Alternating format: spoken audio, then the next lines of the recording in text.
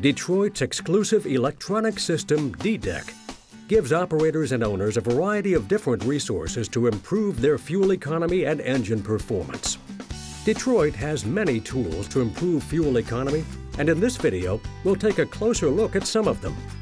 Common driver rewards can be used to maximize your truck's performance by allowing you additional road speed based on cruise control time and/or top gear time. The more time spent in top gear allows additional road speed to be rewarded to the driver. The driver will be instructed about this feature and its parameters prior to heading out on a run. If this feature is enabled, it will automatically provide the rewards. The driver just has to stay in top gear or maintain cruise control to gain additional rewards. All Detroit engines have idle shutdown technology that turns off the engine after it idles for a certain amount of time, either on the idle governor or on the PTO governor. This increases efficiency by reducing fuel used during unnecessary idling. Remember, no idling is necessary for warm-up or cool-down and is generally a waste of resources. When enabled, the system will automatically control shutdown based on predetermined parameters.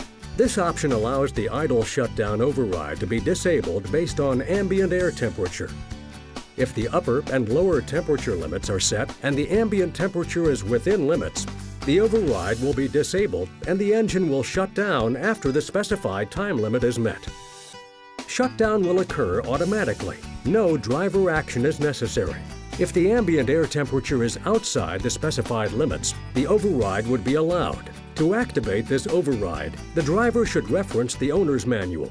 Optimized idle automatically starts and stops the engine, maintaining engine temperature, battery voltage, and cab temperature while saving money.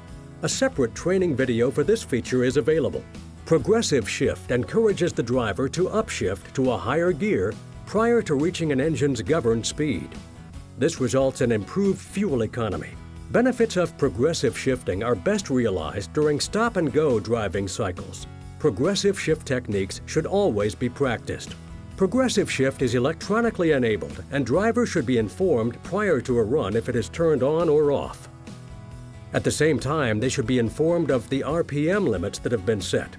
If a driver tries to operate above these limits, there will be a noticeable reduction in engine performance.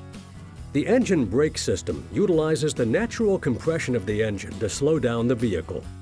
You can select 3 levels of braking and activate the system by a simple on-off switch.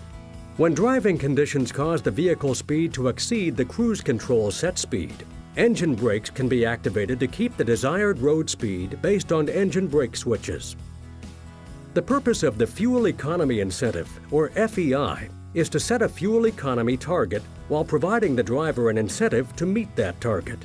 When the driver reaches the set fuel economy target, he will be rewarded with a set road speed increase.